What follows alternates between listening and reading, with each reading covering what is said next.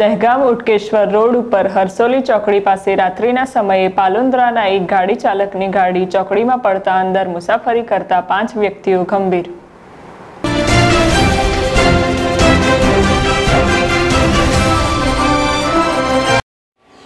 ગાંધીનગર જિલ્લાના દહેગામ ઉટકેશ્વર જવાના માર્ગો પર પાલુંદ્રા ગામના રહીશો મારુતિ ગાડી લઈને દહેગામ પાલુંદ્રા તરફ જઈ રહ્યા હતા.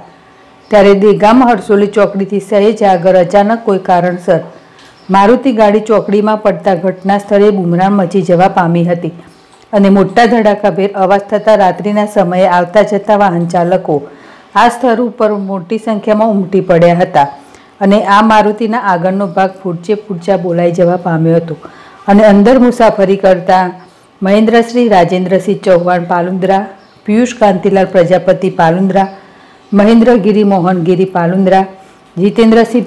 ભીખુસુ ચૌહાણ પાલુંદ્રા, નીરવ ચંદ્રલાલ પટેલ કાંઠી બારડોલી નાઓને ગાડીના પતરા કાપીને ભારે જહેમતથી બહાર કાઢવામાં આવ્યા હતા અને આ તમામ ઈજાગ્રસ્તોને દહેગામ ખાતે આવેલ સરકારી દવાખાના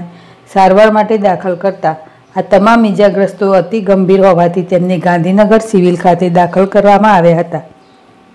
અગરસિંહ ચૌહાણ, ZSTV દહેગામ.